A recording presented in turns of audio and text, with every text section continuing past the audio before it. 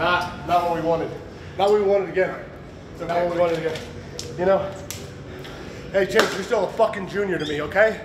And you might be a heavyweight asshole, but you're still a junior in my fucking heart. Give me that Chase Owens again. I will bury you, buddy. Trust me. I almost had you this time. Now I can scout your moves. And don't even get me started on Kenta. Kenta might be a legend, but every fucking story comes to an end.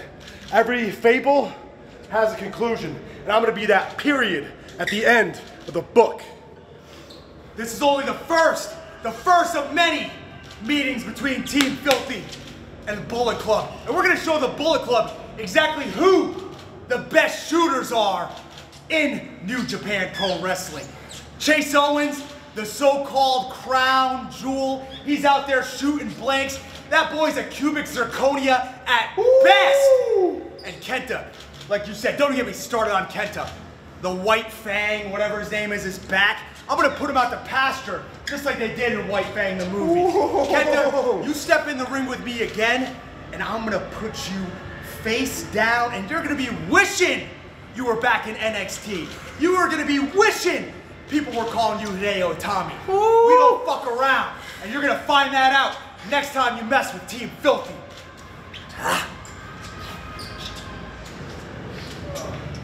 Oh, look. Team Filthy, Tom Lawlor. Former UFC big shooter, huh? You're looking at the #1 shooter in新日本Pro Wrestling.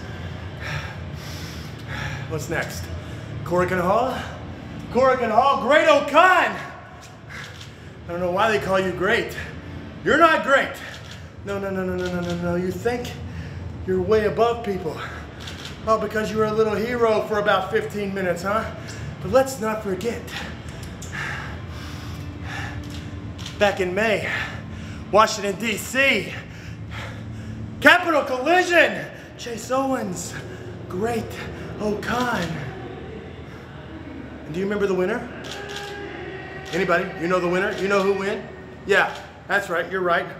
Chase Owens walked out the winner, Great Okan. And just like Korakuen Hall, what, Asate? Yeah, Asate, Korakuen Hall. I'm gonna start calling you Peasant Okan. You sweet me on that. 何やの外人めっちゃ力強いじゃんなんだあれふざけんなよちょっと今日言いたいことあるんだよちょっと座らせてめっちゃ汗すげえじゃんこれ誰だよこれまだ西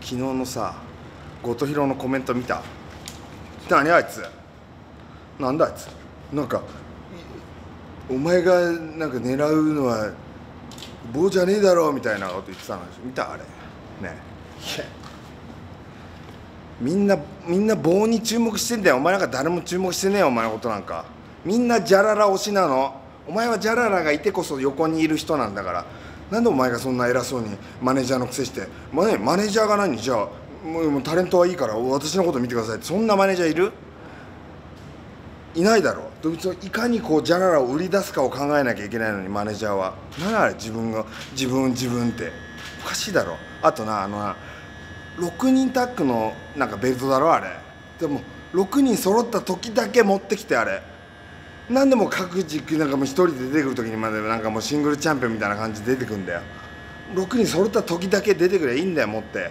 毎回持ってくんなよ本当にふざけんなよ本当にで次誰だか知ってる次の対戦相手誰だか知ってる公式戦知ってるイボ次あいつだよまあ別に特に敵対してるとかもないし別にあれなんだけど知ってるあれよく覚えとけフェッチ何でもかんでもよく覚えとけって言うだろうなあああやって言われよく覚えとけよく覚えとけって言われちゃうと結局振り返った時に何一つ覚えてないだろお前あんだけ言われるともう結局何一つ何にも覚えてないあれそういうもんだからよく覚えとけフェチありがちなやつよく覚えとけフェチってなんだよそれほんで別に特にイボに関して別に何も言うことないんだけど今日の1試合目見た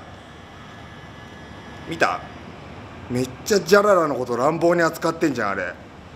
俺があんだけ尊く扱ってんのに何が勝手になんかもうあれ一番嫌われるファンだから、一番やっちゃいけないやつあれ。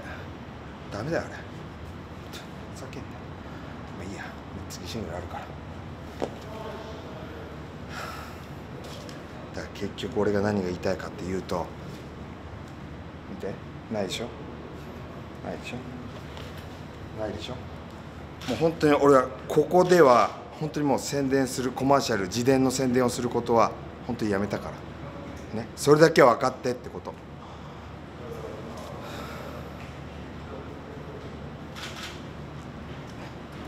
なんか